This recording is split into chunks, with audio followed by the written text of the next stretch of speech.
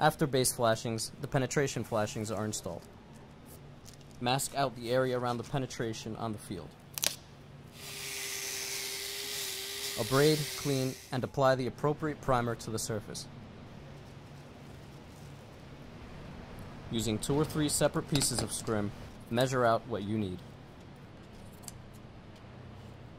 Measure 8 inches up the penetration and 3 inches out onto the field for the first piece. Apply the resin, leaving no voids. Embed the scrim using a semi-dry roller or brush.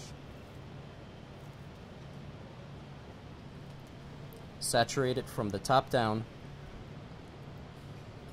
applying any additional resin as needed. Embed the scrim using a semi-dry roller or brush.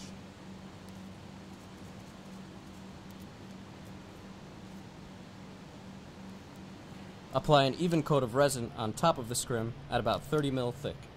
Use caution not to spread the resin too thin. Remove the masking and let it cure. Have more questions? JM can help. Our goal is to ensure that every installation goes smoothly.